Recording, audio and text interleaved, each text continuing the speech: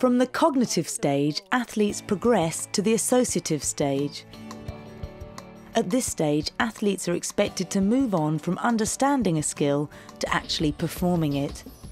When they reach the associative stage, I think it's really important that the athlete is starting to understand where they're supposed to be in relation to their body, so I'm not having to correct them. Just try and make sure when you're doing this that as we go into the spin, the arms stay out to the side. I would expect the skater to be able to execute the spin with a good understanding of where they're supposed to be. Spin a little bit faster, but also the position looks a little bit stronger. With the spin, I think the main thing to focus on again is centering the spin and having your weight in completely the right place. So basically, if you have different sort of arm positions or leg positions, it shouldn't affect what happens with your skating leg, and it should just sort of improve the spin. So as long as the basics is there, I think that's the important thing to get.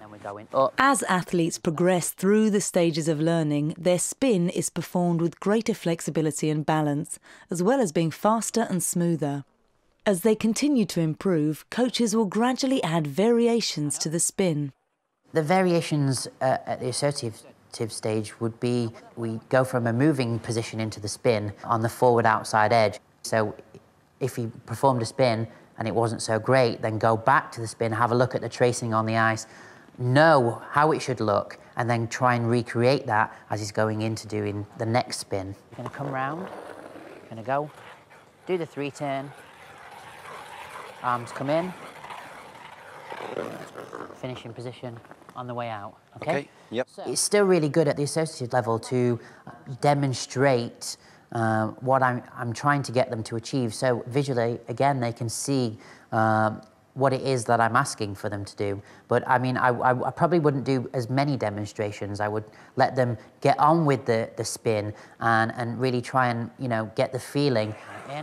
With Andrew, I would try and use a little bit more descriptive language, trying to get him to understand where his body is.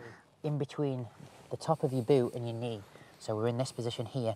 Try not to have a bit of a gap, because then sometimes you may have a tendency to drop back. We're still moving forwards with all 3 stages verbally, as well as, you know, showing them visually. And out. Good, much better. Constant feedback is always good.